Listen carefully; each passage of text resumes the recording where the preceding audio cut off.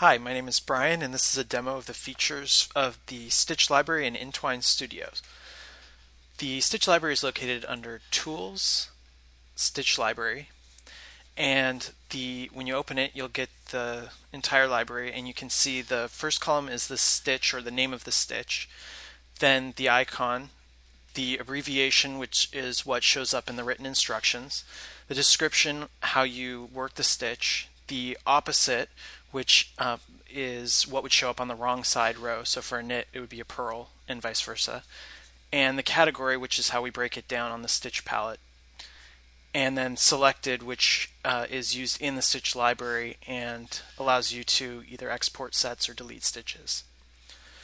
So we will go ahead and when you select a stitch, you'll notice that the built-in stitches, there are two things that can be changed. You can change the category, and you can also change the icon. So we'll go to the knit, and if you click on the icon area, it'll open up and you will see that it's showing the knit stitch, and you can select an icon. And we provide an alternative knit symbol, and you can select it and hit OK. And we also provide an alternative purl symbol, and we'll change that.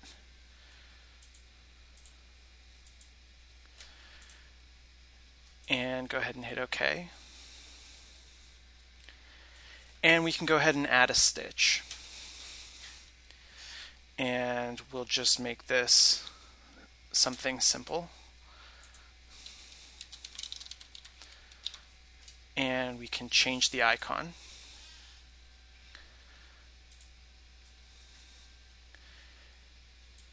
And I've entered some simple icons here, so we'll go ahead and select one. If the icon that you wanted were not in the stitch set already, or not in the library, you can go ahead and add an icon. And when you add an icon, you can add an SVG file. You can add it as a PNG, a GIF, or a JPEG. If you add it as a JPEG, though, the background color will be fixed to whatever it was in the image that you're loading. So we'll go ahead and open up and bring in the next item. And if you're making this stitch a cable stitch, you can go ahead and add another cell. And we can select the icon that we just added. And I'm going to add more cells so that we can see what the different image types look like.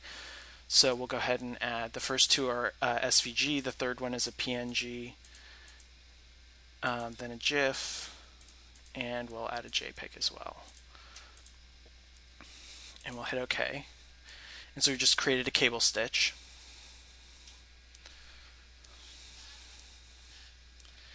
And we can go ahead and enter some instructions.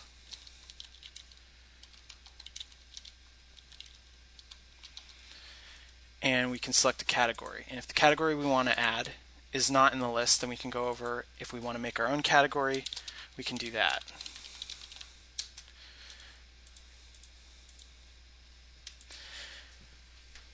Once we've added our stitches, we can go ahead and you can add as many stitches as you want.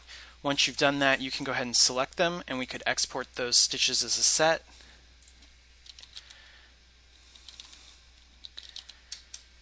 And then you could pass the set along to your friends, or you could upload them to a website or whatever, and other people could then use those stitches. By importing your stitch set, they could use those stitches in their designs.